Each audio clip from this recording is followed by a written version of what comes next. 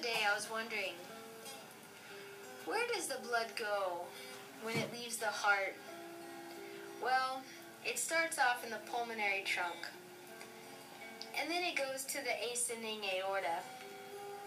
From there, it breaks off into the brachiocephalic and into the left subclavian vein, in my piggy that is. From the brachiocephalic, it then divides into three sections really. The left common carotid, the right common carotid, and the right subclavian.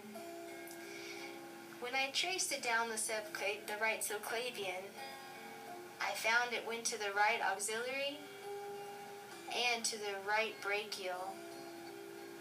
The right brachial turned into the right ulnar and the right radial. So then I backtracked a little bit until I went back till we came across the left subclavian. And that one, well, that just branched and it turned into the left auxiliary and then the left brachial. And from there, it went into the left radial and the left ulnar. But then I was curious, what happens if we didn't go down that left subclavian? Well, then we would have gone to the descending or the thoracic aorta. Once I went past the diaphragm, I found a celiac artery and also a superior mesenteric artery. Then it split to two adrenal lumbars, and later on it split to two renals. After that, it continued down the abdominal aortas, where it went to the gonadals, two of them, and shortly after, it went just to one inferior mesenteric, but then right after that, it went to two iliolumbars. Just when I thought it was through, it went to two external iliacs.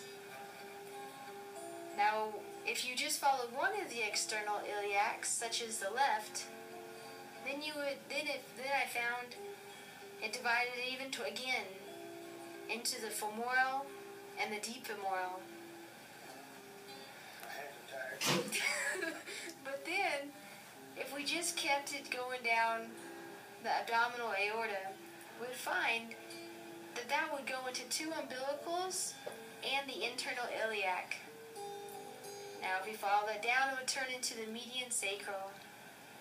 Or if you followed the umbilicals, which surround the bladder, it would finally end up with the umbilical cord. And that is when I discovered some key points, like two branches off the arc of the aorta, the brachiocephalic, and the left subclavian. Then I found that the subclavian in the thoracic cavity is also the axillary in the armpit, and the brachial in the upper arm. This is the same vessel with three names.